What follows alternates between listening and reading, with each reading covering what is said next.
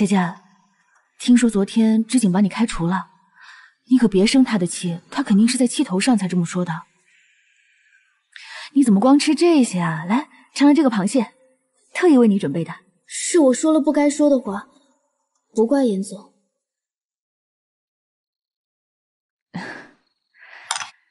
我替知景给你赔个不是，知景就是这个脾气，也就我跟奶奶能够降住他。这到了外面，他也不是所有人都放在心上的。来，我们俩干一杯，这事儿就算翻篇了，好吗？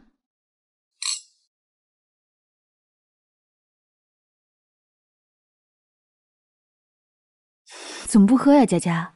是不是还在生你姐夫气啊？太凉了，也别光喝酒了，来吃菜。来，奶奶尝尝这个螃蟹，特别好吃。知景也吃。佳佳，来，这是今天特意为你准备的，尝尝我们家张姐的手艺，特别好。其实休息一阵子也好，正好我刚出院，也需要多出去走走。就是啊，从明天起啊，你就陪璇儿多出去走走，就当是出门散心了。好，那我就多陪陪姐姐。好啊，哎，那我们明天去爬山怎么样？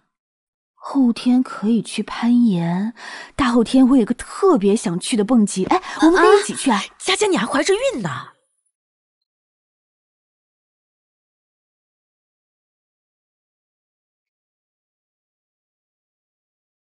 佳佳，你怀孕了？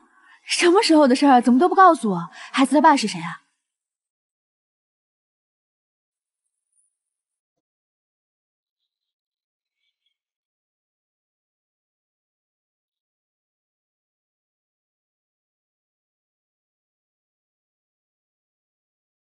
怀个孕都能让你支支吾吾，说明这个男的他根本不爱你，是个渣男。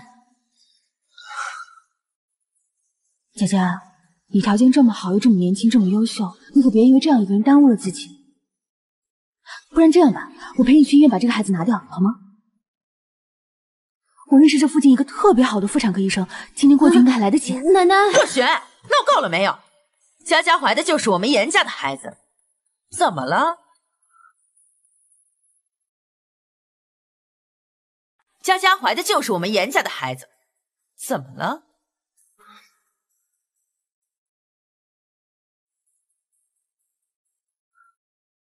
其实我早就知道了，是因为你刚出院，没好意思告诉你罢了。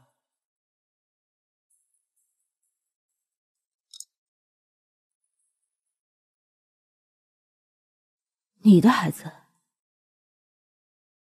什么时候的事儿？我住院的时候？是，不对。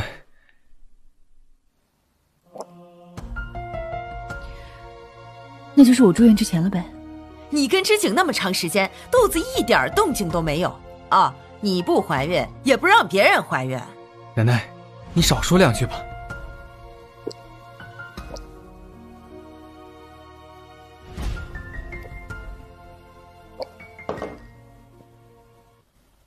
既然奶奶也赞同自己的孙子出轨，那我也没什么可说的了。严奶奶，曾经我以为除了爷爷和知己，她就是我唯一的亲人。不知道为什么，她身上有一股不服输的劲儿，跟我特别像。可直到今天，我终于亲眼目睹，在孩子面前，我在她心里原来什么都不是。既然这样，那对不起了，从今天开始，我跟你宣战。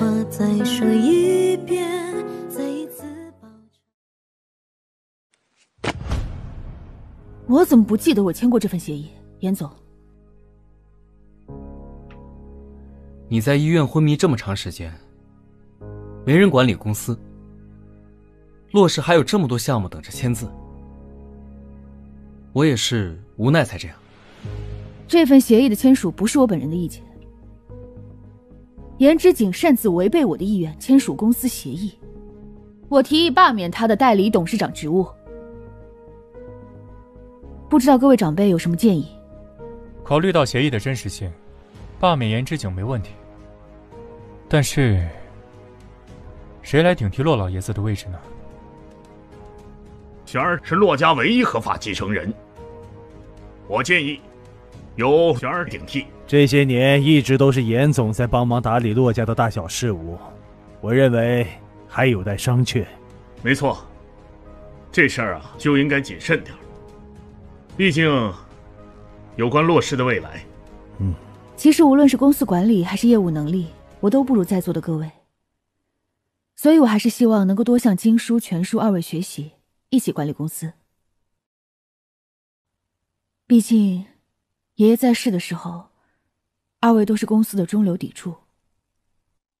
既然大家意见不统一，还是投票表决吧。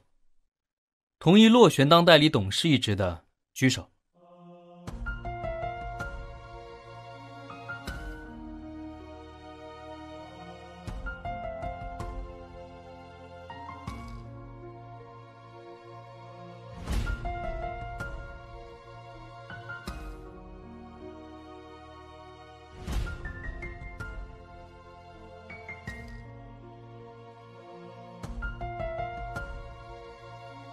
表决超过半数，在这里，我们恭喜骆小姐成为公司的代理董事长。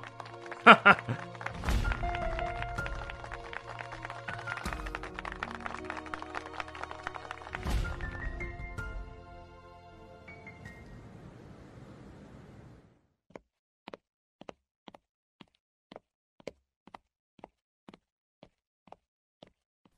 我要忍住，不能被自己的愤怒坏了大事。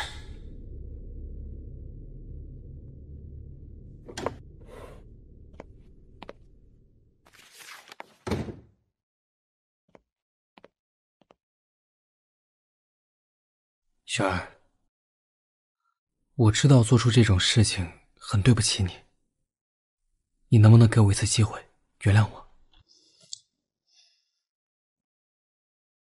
我知道发生这种事本不该求得你的原谅，我也知道我可以原谅你，但孩子的事情你必须处理好。你的意思是让他把孩子打掉？奶奶年纪大了，她一直想抱个重孙子。你非要跟爷爷赞助的大学生扯上关系，你知道这样会对骆氏的声誉造成多大的影响吗？传出去别人会怎么说你啊？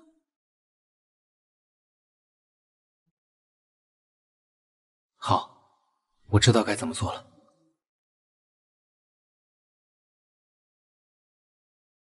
白佳佳，我希望你不会让我失望。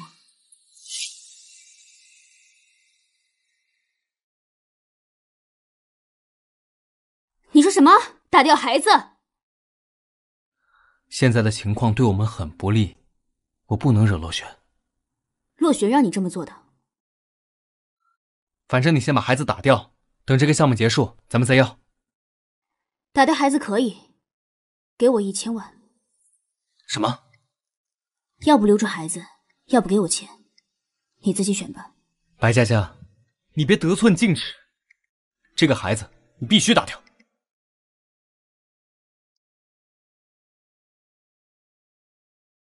那我们走着瞧。